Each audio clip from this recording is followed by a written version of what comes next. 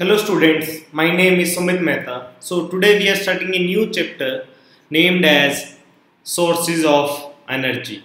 So students, what we have learned so far is that energy can never be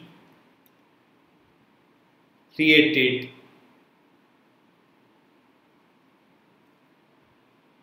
nor be destroyed.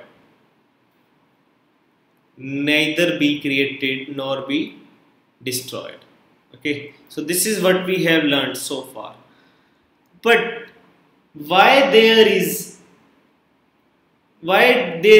we heard so much about the energy crisis?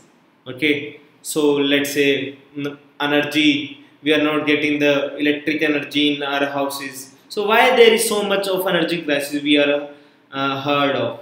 Okay, so this the answer to this question means why there is so much of energy crisis is lies in that energy comes in energy comes in different forms, and one form can be converted to another form, can be converted to another. Okay, for example, if I drop a plate from a height, so let's say if we drop a plate from a height, okay, so the potential energy of the plate when it is at height h, potential energy of the plate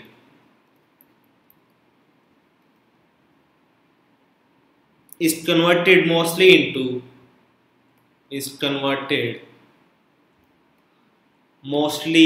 into sound energy,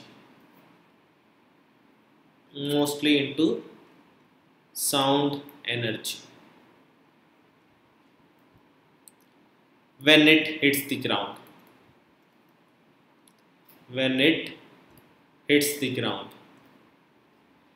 so as you can see here that the one form of energy which is potential energy here is converted to the sound energy when it hits the ground. So our principle is like energy can neither be created nor be destroyed is still valid. Okay, so only we can convert one form of energy into another form of energy. So now we will discuss about what is a good source of energy.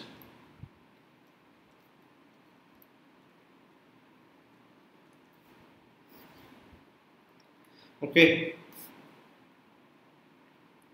we in our daily lives use energy from various sources for doing work. Let's say we use diesel to run our trains. Okay, electricity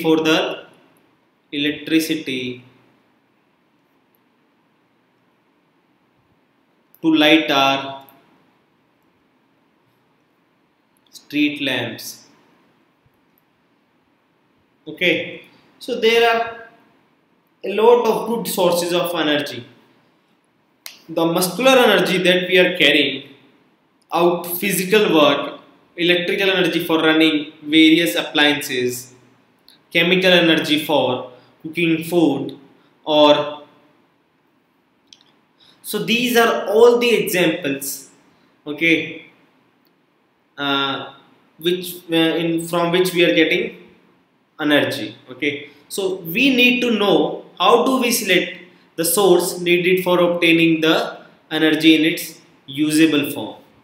So we will discuss one activity here. So what we will gonna do is, in this activity is, consider the various options we have when we choose a fuel for cooking our food. Consider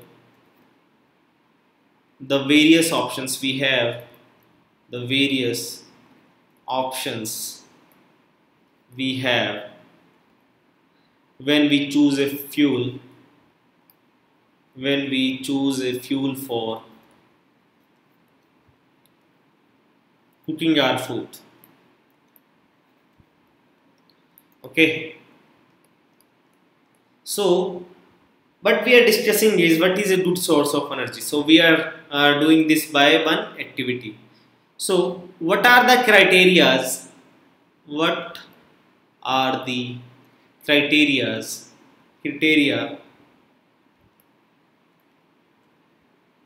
you would consider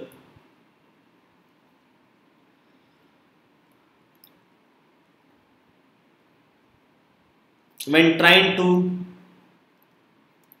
categorize something as a good fuel?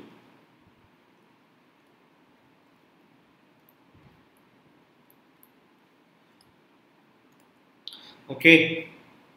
The third is, would your choice be different if you lived? Would your choice be different if you lived in forest?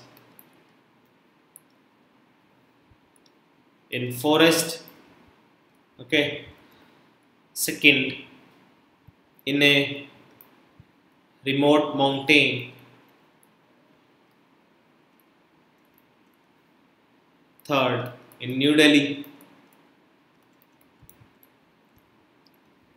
Fourth is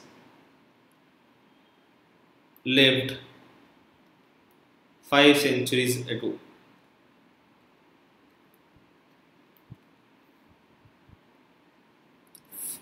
Another point is, how are the factors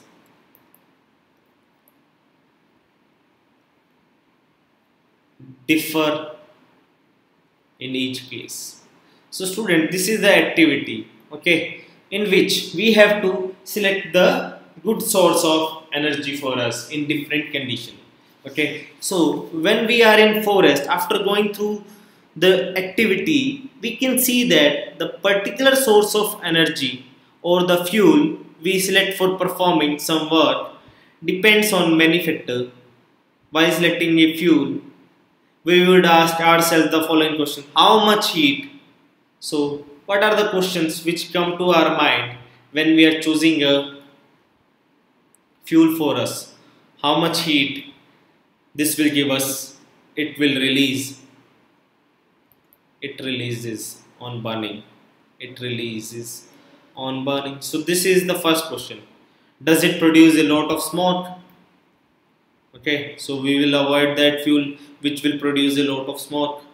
Is it easily available? So depending on the availability, depending on the smoke produced, depending on the heat produced by the fuel, we will select our fuels. Okay, so in this way you can say that which fuel is good source of energy for us, okay, for us, and what is a good fuel, and if you could use any source of energy for heating, which you would use and why.